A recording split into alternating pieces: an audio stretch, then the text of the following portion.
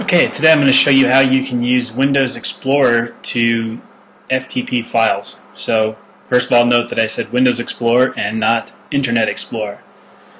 So the easiest way to do this is to open a window, say to My Computer, and you want to make sure that you have the address bar shown here, and if you don't, you can right click at the top up here and make sure the address bar is checked. So what you'll do is click in here and type in ftp.mysaywire.com, and it's going to give you an error that says it can't access this folder. That's fine. Click OK, and then go up to File, click Login As, and then you'll type in your username and password that you provided from Saywire.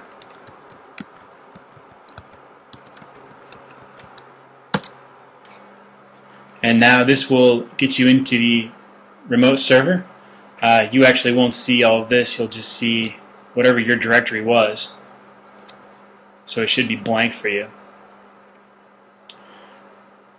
So then what you want to do is locate the picture or file that you want to transfer. And the easiest way is to open up a new window, which I've done here. And I know that this is the picture that I want to send.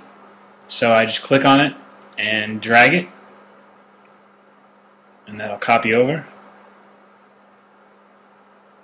and that's it. So you should see it sitting right here, and then once you're done you can just close out the window.